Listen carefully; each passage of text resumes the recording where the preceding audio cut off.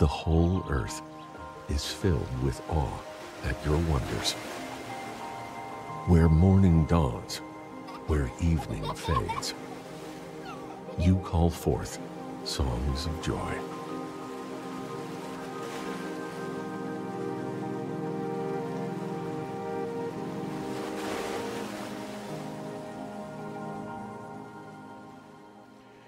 Welcome, welcome to our new summer series entitled Psalms of Summer. A few facts about the Psalms in general. The Psalms found in the Old Testament of the Bible are a collection of poetic songs attributed to various authors, and most of them are believed to be composed by King David, whom we all know. They were compiled over many centuries and were used as an ancient way for Israel to worship. The Psalms cover a wide range of themes, including praise and thanksgiving and laments, confession and wisdom. They offer a rich tapestry of spiritual benefits for both Christians and Jews. First, they are an expression of human emotions. Second, they serve as a guide for prayer and worship. And third, we know from Sunday Mass and the psalm response we just sung that they're a real connection for us with God Himself. The subtitle of this weekend is Gaining Enthusiasm. Gaining enthusiasm. As schools close and vacations begin, many of us are already pretty enthusiastic. Yet even summer can lead us at times to the summer blues, especially when our expectations supersede the reality of our environment. Whether the blues are there or not, more enthusiasm can be gained from God's presence in our lives. And the Psalms can help us to do just that. There are 150 of them, too many to consider in this 6-week message series, so we've selected different categories of Psalms with a representative psalm for each category. We want to make the psalm representing the category each week your psalm, especially when you'd like to increase your enthusiasm for your relationship with God.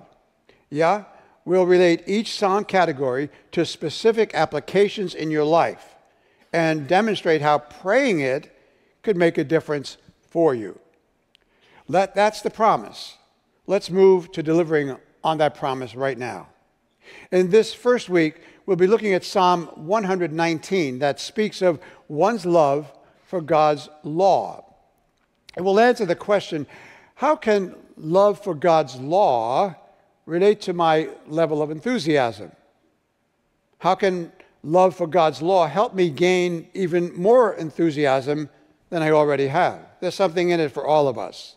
Love of the law is what has bound the Jewish people through thick and thin over thousands of years. The law is filled with epic stories from the beginning of the creation of the world to Abraham, Isaac, and Jacob, and to their myriad of descendants. And after thousands of years, Jewish people today continue to remain integrally connected to their ancestors through the Psalms. And these same 150 Psalms connect us as well to them, the chosen people, and to our own Christian ancestors. The 176 verses of this week's Psalm, 176 verses of this Psalm are on the love of God's law. So important are they that I'd like to take each verse, 176 of them, and discuss each one with you starting right now. You got a couple days? Well, actually, joking aside, the 176 Psalms are divided into 22 stanzas, one stanza for each letter of the Hebrew alphabet. Within the 22 stanzas, each stanza has 8 verses that begins with the same letter of the alphabet of the stanza.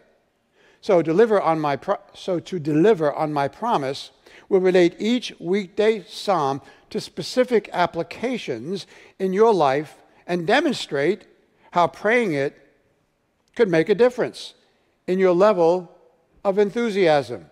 And when the summer blues do appear, the psalm verse can change the blues you may have into a heart full of sunshine. Enthusiasm, that's an interesting word. It's actually derived from two other words, en and theos. En meaning in, theos meaning God. So those are the Greek words. The word conveys then the idea of a person being so inspired, so overtaken with the presence of God that they can barely contain the excitement. They have become entheos. They're existing in God, physically, emotionally, spiritually. This is all to say that the truth of God applied to my circumstances in life can bring about a burst of enthusiasm that nothing else can provide. Psalm 119 is full of entheos, God in kinds of statements. Over and over, it affirms the value of having God's word in our lives. It keeps pounding away on that theme with a heavy, powerful beat to the music. Let's get a grasp of the whole psalm before we concentrate our attention on some select verses. As the longest psalm, it's also the longest chapter in the entire Bible. It has a unique feature that can only be appreciated in Hebrew. As I mentioned, the original structure of the song has it divided into 22 sections. And each section has 8 verses. So the first section is entitled Aleph, the first letter of the Hebrew alphabet. The second, Beth, the third, Gimel, and the rest of the alphabet. They're not words at all. They're just letters of the alphabet, the Hebrew alphabet. So within each section, each of the 8 verses within have the same letter as the letter at the top of the verse. So this poetical structure is called acrostic. A-C-R-O-S-T-I-C, acrostic. And it made the psalm easier for Jewish people to memorize because you know how each section is named and you know how each verse will begin. Pretty cool. Well, the purpose of this psalm is to give praise to God for His word. Its purpose is also to show how that precise praise animates our lives and fills them with enthusiasm. Think of Psalm 119 similar to, in purpose to our childhood book entitled The Golden Book of ABCs, using the alphabet and deepening our enthusiasm for God. And now for the good stuff. Just how can Psalm 119 make a difference for you in these days of summer? I'd have to admit that trying to accomplish tasks with a lack of enthusiasm is like trying to walk with a set of heavy weights strapped to my ankles. So with this analogy, I'd ask you, what issues, what difficulties are you dragging around today? To help identify what's robbing your enthusiasm right now, think of an activity that you would enjoy and something that's keeping you from enjoying it right now. So, for example, I would enjoy praying a few minutes every morning if only I wasn't so unmotivated. Or I would enjoy starting a new project if only I had the support of my boss. Take a few moments of silence right now to fill in the blanks for yourself. I would enjoy if only. This psalm about the Word of God holds the key to regaining the enthusiasm for what you have just thought of enjoying. It can help you identify the issue that drags you down so you can address it with wisdom from above. Let me be clear. A lack of enthusiasm isn't a problem with emotions. It's a spiritual problem that can't be corrected with a pep talk or even a happy experience. You will find people driving miles and miles to attend a social event or standing in long lines to experience some high-level delight that will send them back home on a high of a great experience. But the temporary high wears thin real fast. And very quickly, we're back to the emotional low we started with. If Psalm 119 says anything, it says we must be willing to consume a steady diet of truth from a book written by God and digest the principles it contains. Pore over it, pray over it, read it, study it, memorize it, meditate on it, and let it saturate your very thinking. And most of all, use it when enthusiasm wanes and life becomes boring or monotonous or tedious.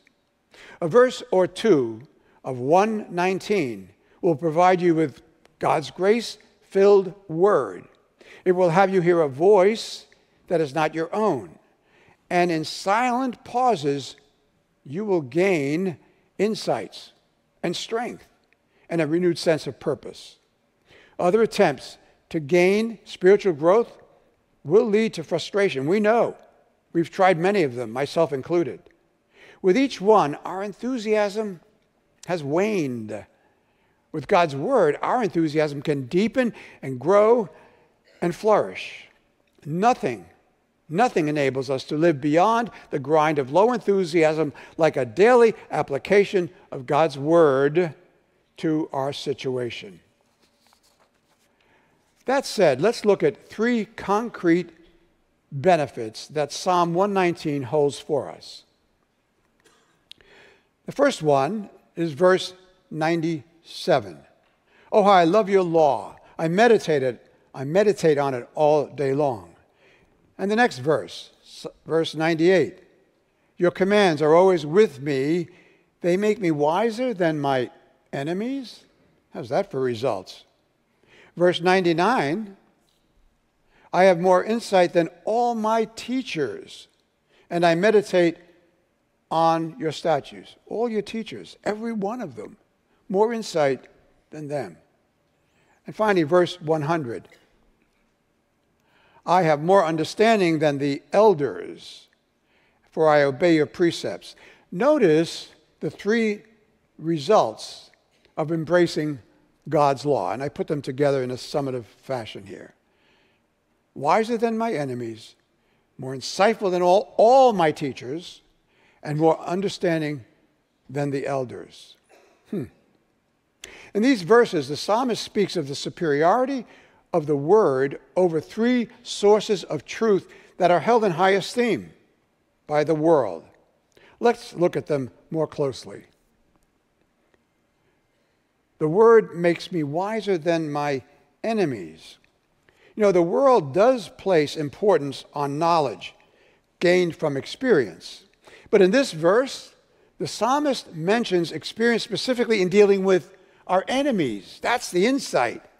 And the one who has a grasp of the word is wiser than they are. Sometimes difficult people will drag you down and drag your enthusiasm with it for sure. But fear not. Divine wisdom will help us rise above these negative impacts. All you need to know now is what or who in my life is dragging me down. And you have the antidote. A second benefit of the word gives us more insight than all of our teachers. Wouldn't your grade school teachers love to hear this one? Or your high school teachers, or your college teachers. More insight than all my teachers.